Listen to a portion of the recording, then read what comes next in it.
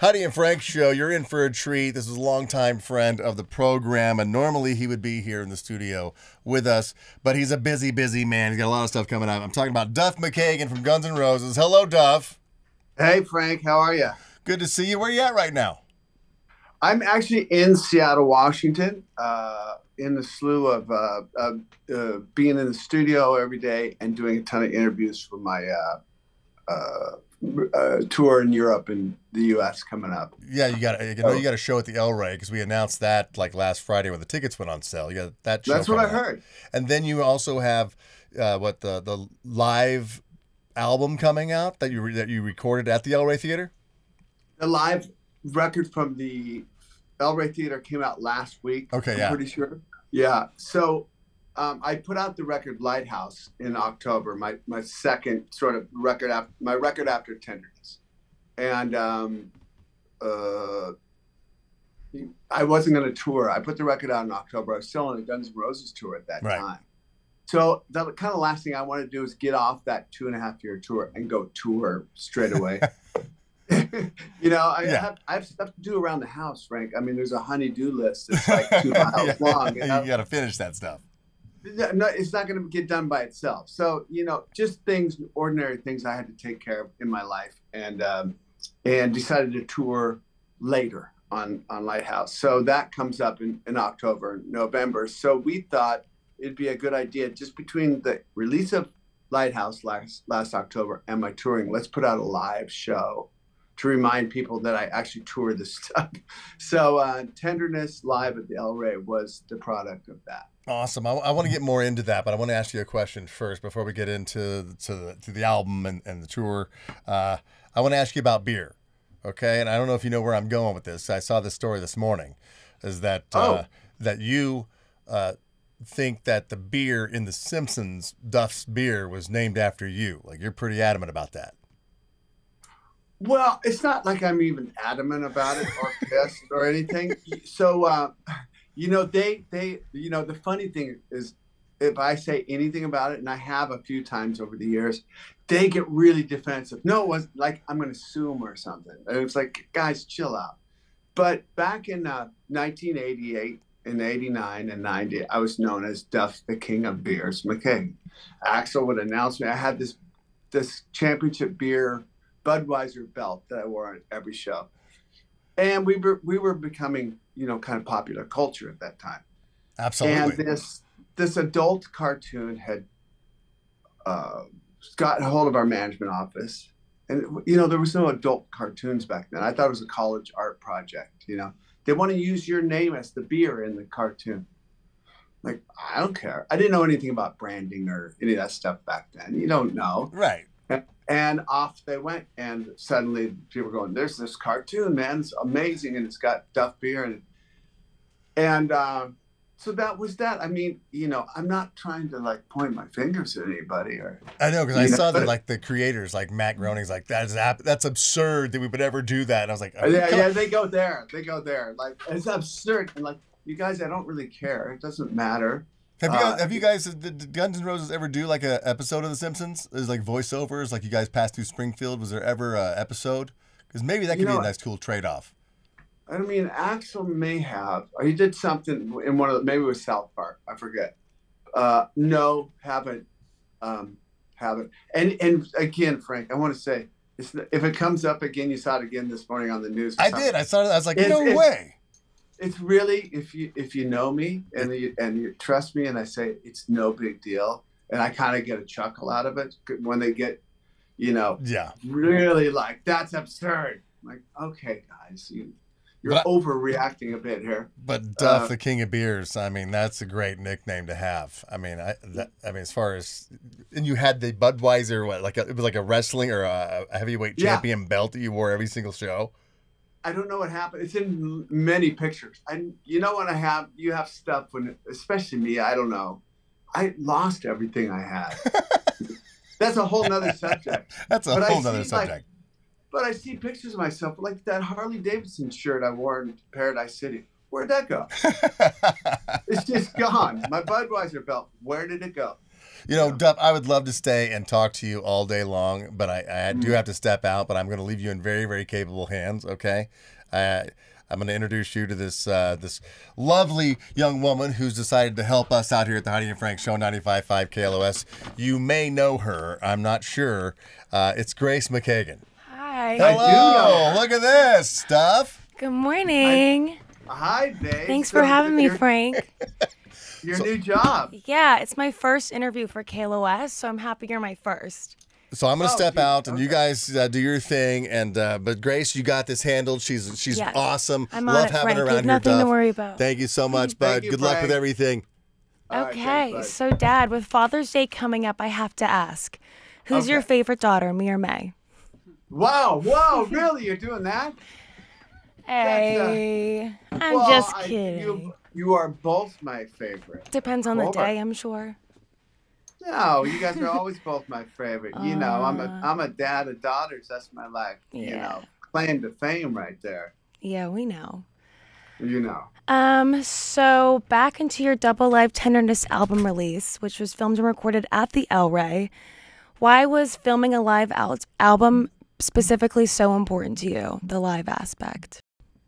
Okay, well, that's a good question. That band, as you know, I really liked that band. I had Shooter Jennings' band, We love and Shooter having Jennings. Shooter it became, that tour became very special the more gigs we played, and I thought it would be a great idea to let's memorialize this. Let's get this on film, and because of you, you know, Connor, who did a bunch of your videos, you introduced me to all these little young filmmaker people. And so it was easy for me to make a call, like, can you come film the show? So things were made easy. I think they captured a cool show, cool vibe, a cool band that will happen once in my lifetime, having that band, you know, unless it happens again, I suppose. Maybe But, it will. But I'm glad we got it on tape and put out a record of it, made a cool recording. Shooter mixed this album, I don't know, about 8 weeks ago at Sunset Sound. I was there when he was mixing it. I went in Oh, for you a were? writing session. Yeah, with Shooter. It's such a, you and I are so intertwined. I here. know. We're kind of Now the you- same person, but not. Right. Yeah. I loved hearing Uncle Matt play trombone on Don't Look Behind You live at the El Rey. Yeah. Also, for those of you listening, my Uncle Matt is my dad's older brother who was the director of the renowned band department at Lindero Middle School in Agora for 33 years. Yes. What was it like getting to share that onstage experience with Matt as a full-fledged adult who you grew up playing with and also been in your 20s? Yes, right. So my brother Matt, you guys, if anybody knows our Live Like a Suicide record, Guns N' Roses, there's a song called "Move to the City," and we wrote it with this horn section in mind. And Matt, my brother Matt, got two other players, and they played on that recording back in 1986. And then we played with the Stone. We opened for the Stones in 1989. Amazing. In LA. We got to have that horn section come back and play with us live. And I flew my mom, or your grandma, down to LA, and she got to see that. See your boys up on that big stage. I love it. Yeah, and then here we come to Tenderness in 2019. I had this horn part, and I called Matt again. I said, "Can you get the guys?" So we brought in the Suicide Horns, as we called them back in the day. That's cool. And they played on the record, and then when we played LA, we had the Suicide Horns there. So That's it's cool. it's epic to be able to share music with my brother. We do two different things. He does jazz and bebop and stuff, and I do rock. Well, you guys are both clearly amazing at what you do. And I know he was really happy. He was excited to do it. I talked to him a bit at Mom's birthday about it. Oh, good. Yeah. So why is the Showbox venue in Seattle, where your last stop of your tour is, so significant and special to you? For those LA listeners who maybe aren't familiar with the Showbox. Right. And LA listeners, you may have seen me wearing like Save the Showbox hats or shirts or other people, not just me. A lot of rock people were doing that. The Showbox is an old venue downtown Seattle that kind of reopened in 1980, and all the new wave and punk bands were playing there. And so I got to see so many shows that changed my life there from 1980 to 1984. I mean, I saw the Police and the Specials opening up for 100 people. You know, I saw the Ruts, I saw 9 and 9, I saw the Jam, I saw Squeeze, I could just name you, keep naming bands. But it really, the venue itself had a lot to do with forming my musical taste and what I found out was possible to do in music. And so whenever I come back and play the Showbox, it's just a special kind of, this is where I'm from sort of gig. The homecoming. Yeah. I love it. Yeah. So one of our segments we talked about on air today with callers who dialed into the Heidi and Frank Show was if they've ever stolen from a famous person. And I talked a bit about how Mom got her wedding ring stolen from a jewelry cleaning place a while back. Yeah. So my question for you is, has anybody ever stolen anything from you or any of your friends? Well, I was talking to Frank earlier about, like, where's this stuff of mine gone? Clothes, yeah. I think some stuff got stolen from me. I remember, yes. And it wasn't me and May. No, it wasn't you and May. Before you and May, I still have this Arnold Schwarzenegger jacket from Terminator. And it's got the bullet holes in it, the leather jacket, the famous. That's iconic. And he had about 6 of them for the making of the movie. He gave me one. That's so cool. Because we did the song for Terminator and hung out with Arnold a few times. At his house, right? Slash and I went to his house. Yeah, you guys went to the movie room or something, right? We got drunk with Arnold. And that's so iconic. Back when we were drinking a lot. Mm-hmm.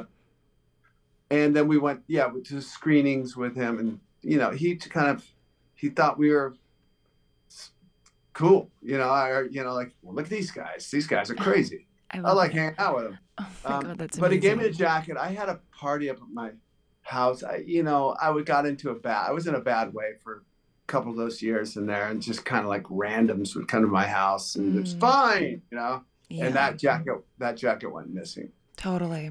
I remember one time in high school, I threw an accidental party at the Seattle house. Somebody texted out our address, and somebody stole my computer. And that was horrible. Yeah. We found those kids, didn't we? Yeah, they did. Oh, yeah, they did. Yeah, we found them. I went to a service on Saturday. Mike McCready and I played a song at our friend's service. And a guy came up to me and he goes, I owe you an amends. I came to the party at your house your daughter had. Shut up. This is new tea. Yeah, so it just happened. And the guy's like, I'm sorry. I was there, and then you came in and I saw that we were doing the wrong thing. And I'm like, your amends are accepted. It wasn't your fault. Was he a part of initiating the party? Did he say, or not really? He didn't want to say. No, he said, I just came down. I had come down the stairs and he was holding one of my records or something and realized suddenly. And he goes, you came down, you were super pissed. I remember that day clearly. Yeah. Of course, all the fans are dying to know what's up next for Guns N' Roses. Yeah. Well, we're talking about a bunch of stuff right now. There's a bunch of stuff brewing for sure. So when it's time for me to talk about that in more detail, you'll be the first to know. Okay. How about that? Respect. Looking forward to it. Breaking news on KLOS with Grace McKagan. That could be your new segment. Oh, I love it. Breaking tea. Breaking tea. I don't think they know what tea means here. I got to teach them. Oh, yeah. Now to wrap things up, again with Father's Day coming up, what's one piece of advice you can give to new fathers? New fathers. Yeah. Well, you got to be patient. And if it's a daughter, you have a daughter, just realize these young little girls, and they become, they look to you as what a man should be. I firmly believe that. And you're kind of like the one they're going to look to, like, well, this is what a man should be like. So put your chest out and act with honesty and clarity and sureness, and lead those daughters down a good road. And if it's, anytime you have a little kid at home, kids, and you have a right, be patient. take care of your wife, take care of those kids, and don't get, no yelling, no screaming. Just take care of them. That's your responsibility. You got, I think it's just awesome myself. So, yeah. Yeah, that's amazing. That's great advice. And because Frank can't be here right now, I'm filling in for him. He has a little gift he wanted to give you for Father's Day. It's some boxers from Shinesty. Boxers from what? Shinesty. One of our sponsors. Yeah. Oh, Shinesty. What is that Shinesty. little thing in the front? Is that like to put your... It's for your private area. It is. Yeah. Thank you, Shinesty. Well, thank you for the boxers with the space for the package. Yeah. Yeah. Embarrassing. Yeah. It's so embarrassing. So Okay. embarrassing. Thanks, Dad, for coming in again. We love you and can't wait to have you back. I love you, baby. Bye. Okay. Bye.